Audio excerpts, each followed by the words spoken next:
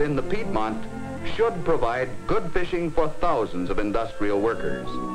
Countless farm ponds dotting down where the Spanish moss hangs, the water no longer produces the marvelous fishing it once did. Vast areas of freshwater coastal sounds provide good fishing, but it could be better.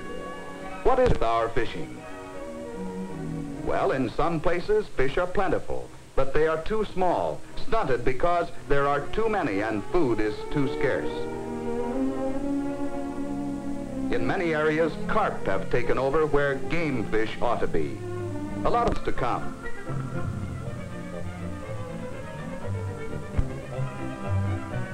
Sure, it's fun to get out on a sunny afternoon and drown a few worms and listen to the birds sing, but it's a lot more fun if you catch some fish.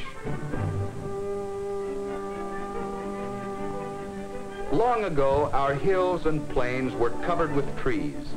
Rainfall was held on the soil by natural vegetation, and clean water trickled into our lakes and streams. Then came the lumberman with his saw and axe, laying bare the watersheds. The plow followed the axe and the saw, scarring the earth and loosening the soil.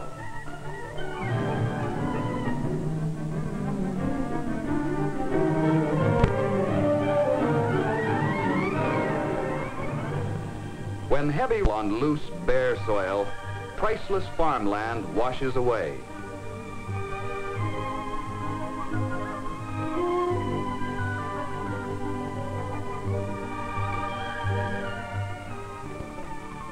Silt fills our lakes and chokes our streams, making them unfit for fish to live in.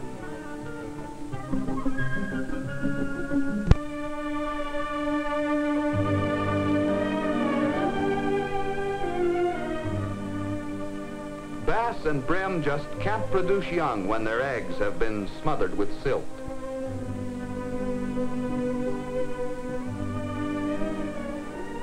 Every angler knows that a game fish has to see his food before he can eat it.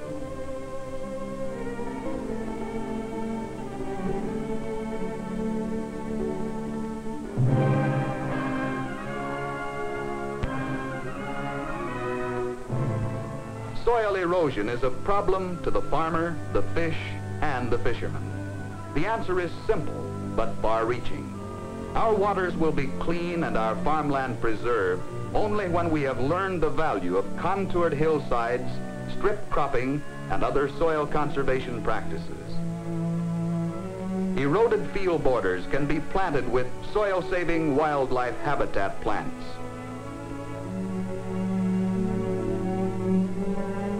Good land management not only keeps our waters clear for fish, it helps produce other kinds of wildlife as well.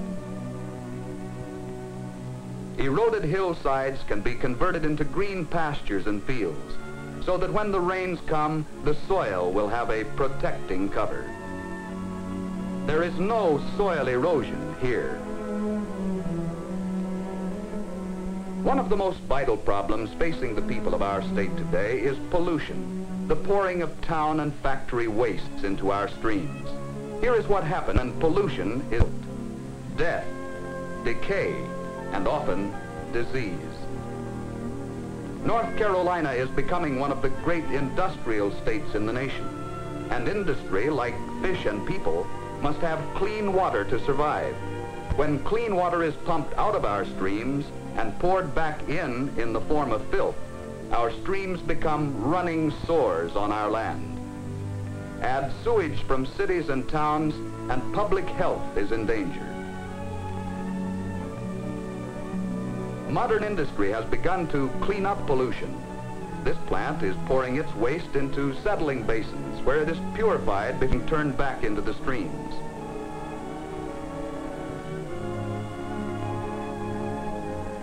Some cities and towns are aware of the danger to health and life and change waste materials from filth to water that is suitable for swimming and fishing and boating. There is still much to be done. The cost of pollution control is high, but the cost of failure is higher. People who appreciate the value of our wildlife resources believe in obeying the rules for taking fish and game, but there are some who do not. Taking fish unlawfully by setting traps is but one of many unscrupulous activities that spoil the fishing for law-abiding citizens. These game fish will never thrill an angler by tugging on the end of his line.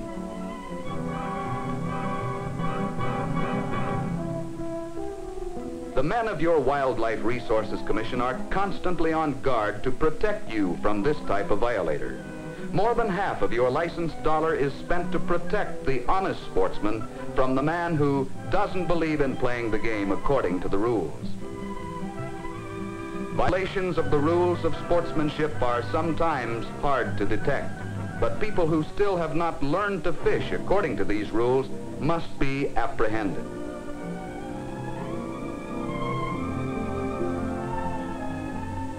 The Wildlife Commission has a staff of more than 130 wildlife protectors, equipped with patrol boats, planes, cars, and two-way radios, modern equipment and well-trained men to cope with the fish and game law violators.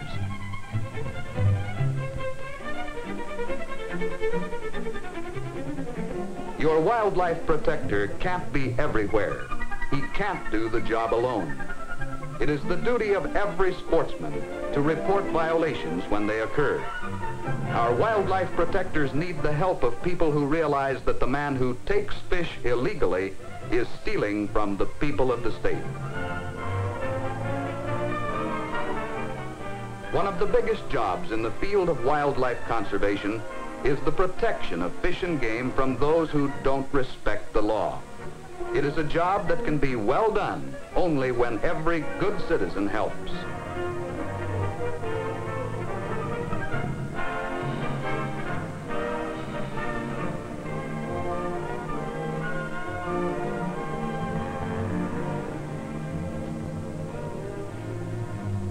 Your wildlife protector is your friend. With your aid, the man who breaks the rules can be brought to justice.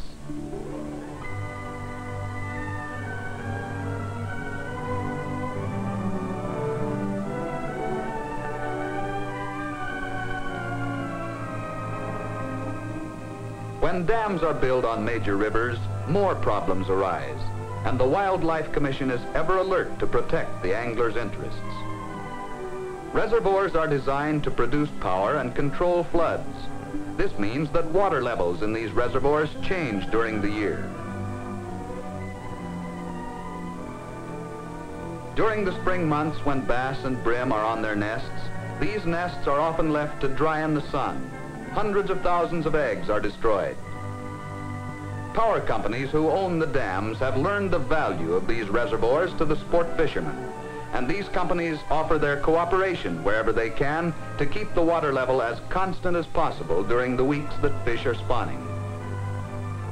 By closing down the gates and shutting off the flow of water, the levels are allowed to remain constant.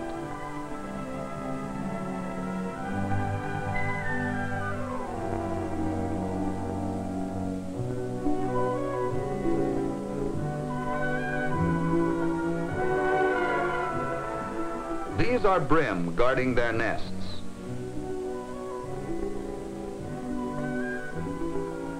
Here is a bass standing guard to drive off invaders.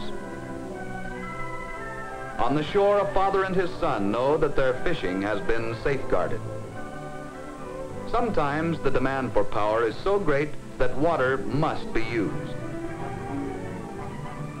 When this happens, non-nesting species such as white bass and walleyes are introduced. Walleye eggs are flown in from another state and placed in one of our hatcheries.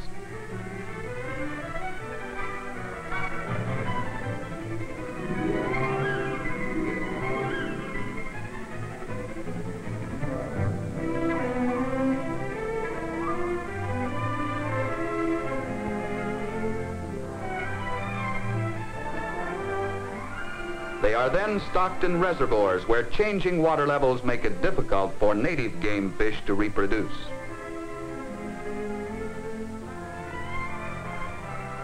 Within 2 years, these tiny walleyes will be producing some real sport. By introducing new species, we have solved another fishing problem and produced game fish that are real sport and fine eating. You will see more and more of these walleyes in the years to come. Something has happened to our fishing down in the deep, dark waters of the coastal swamps. This is not a bass or a brim breaking water. It is a gar, a tough-scaled predator with long, sharp teeth and an appetite for other fish. These waters have become infested with gar, grindle, carp, and other coarse fish. Game fish, such as bass and brim and crappies, have become scarce. Let's take a look at this big grindle or blackfish. He looks well fed, and maybe we can learn something by examining the contents of his stomach.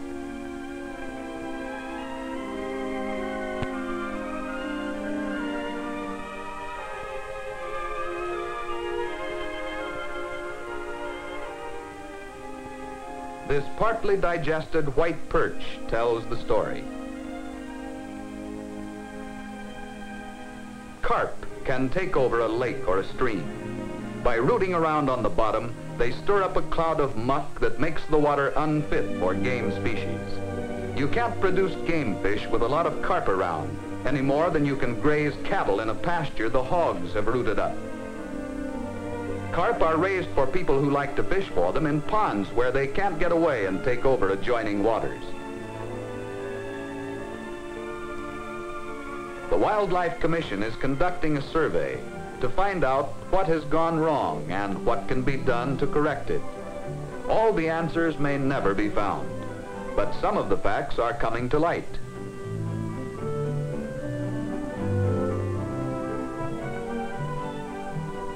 Here is a typical catch of fish from one of the biologists' nets. A mixture of coarse fish, such as gar, blackfish, and carp, plus such game fish as bass and perch. The game fish are carefully sorted, weighed, and returned to the water unharmed. Here is a gar, a grindle, and a catfish. Rough fish having any commercial value are sold. The answer to the problem in these waters may lie in removing as many rough fish as possible to give game fish a better chance for survival. And the commercial fishermen may be called on to do the job. Although stocking of fish is far from the final answer to fish management problems, there is an endless demand to put more fish in waters open to the public. The Wildlife Commission maintains hatcheries to produce bass and other warm water species for stocking in public waters. Stocking is needed where conditions are good, but fish are scarce.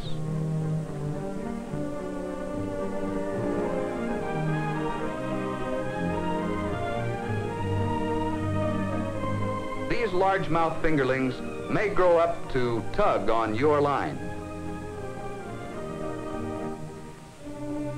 At the town of Weldon on the Roanoke River, the Wildlife Commission maintains the only striped bass or rockfish hatchery in the world.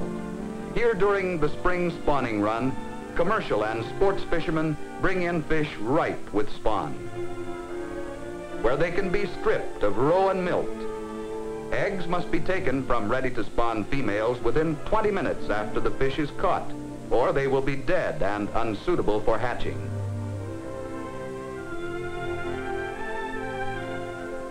Once the eggs are freed from the female, they are fertilized with milt and put into hatchery jars where they soon hatch into tiny fry. This way, millions of eggs are hatched that would otherwise be lost.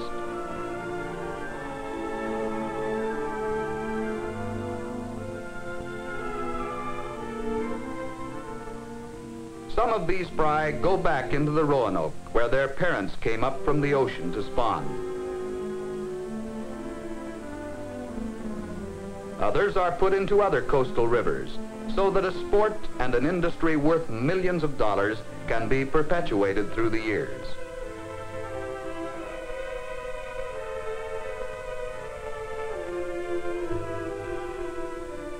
Every boy is entitled to catch fish. Furthermore, he is entitled to catch big fish.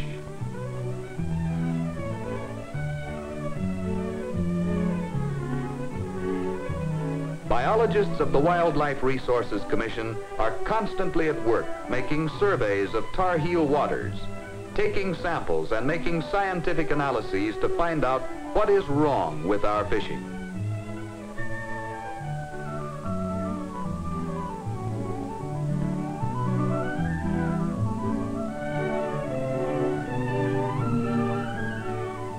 In too many of our waters, fish are numerous, but they are too small.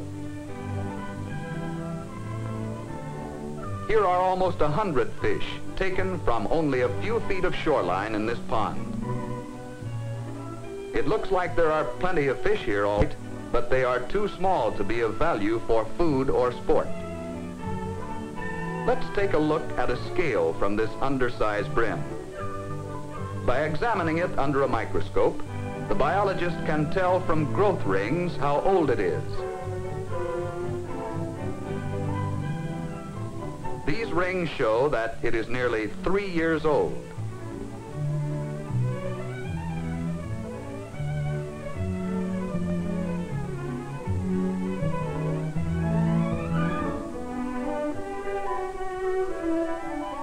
Now, let's compare it with another fish, a bigger one, taken from a pond where there is plenty of food and the fish haven't become overcrowded.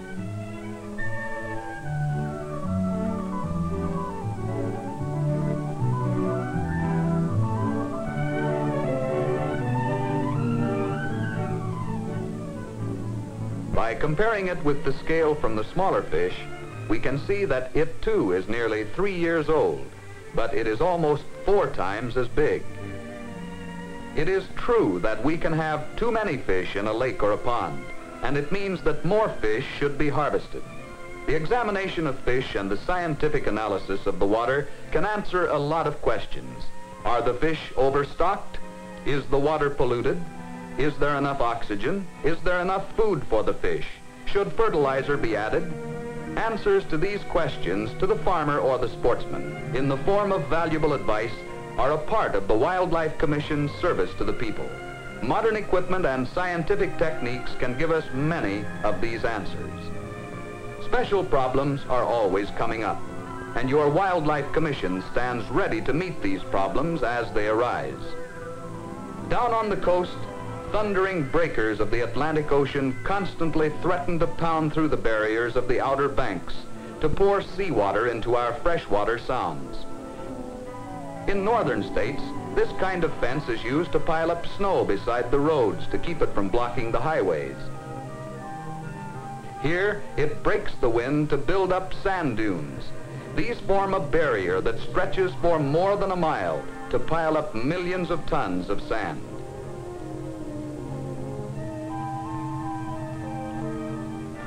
And just to prove that it works, this fellow, a sand crab, can scuttle right across the top of the fence.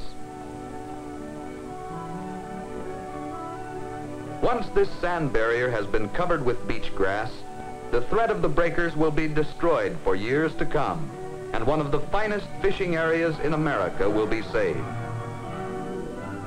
Access to public fishing waters is becoming difficult because of the growing demand for property along public waters and the ever-growing army of fishermen.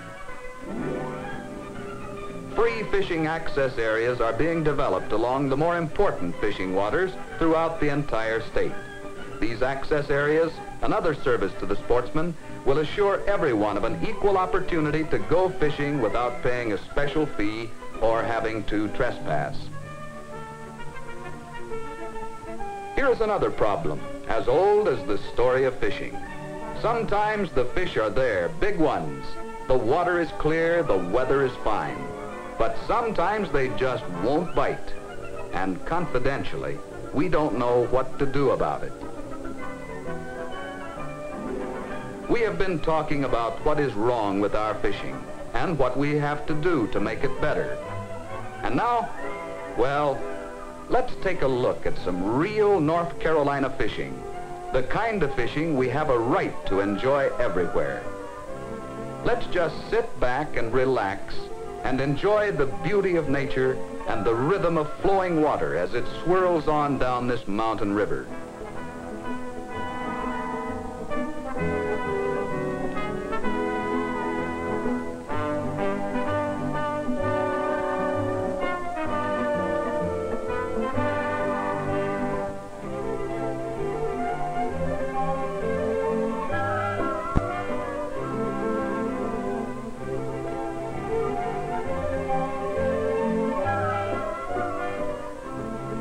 This water is clear and clean and cool, fit for a man to get his feet wet in, and fit for a self-respecting fish to fight for his life on the end of a line. There isn't any silt here. The wooded hillsides along this river hold the rainwater and let it trickle cool and clear from freshets and springs. There is no pollution here to turn sweet-smelling water into filth. This water is so clear that even a catfish can see his way to strike at a plug and give an angler a real battle.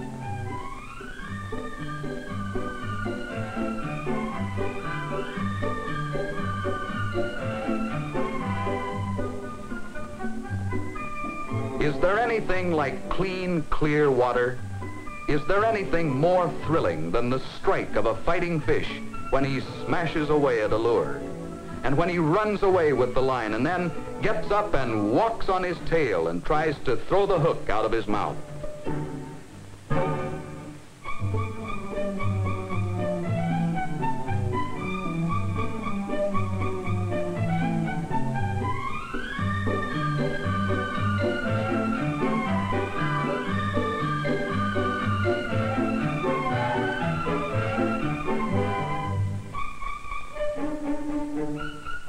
Is there anything nicer than a fine string of walleyes and smallmouth bass to show your friends and to cook in a skillet of fat over the glowing coals of a campfire? What price would you pay for the privilege of spending an afternoon with a fly rod on a small, clear pond in the Piedmont? The brim are fat and sassy. The water is cool, where you can get a strike and miss and have the little warrior strike again to give you the kind of battle only a brim can give.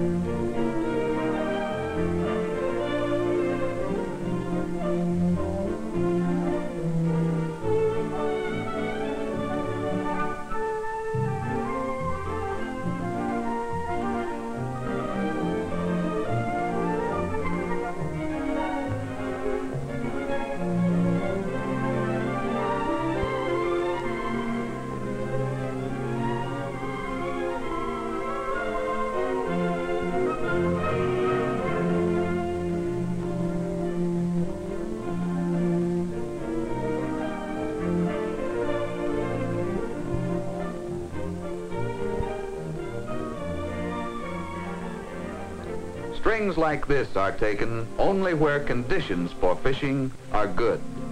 Knows that fishing won't be like this every day, even in our coastal sounds. But he knows that fishing could be more like this if enough of us work together to give the fish a decent chance to live and grow and reproduce their kind. This is what we mean when we say that fishing can be better. It's what we mean when we say a shorter time between bites. Every angler has the right to add more fish to his string until he's taken his legal limit.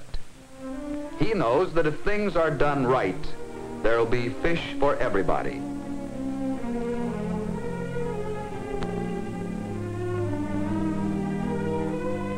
Fishing gives a man an appetite, but who wants to take time out to eat when they're biting like this? We can have a lot more fishing like this as soon as every man, woman, and child realizes there is a big job to be done. and that all of us, our casts will be good ones.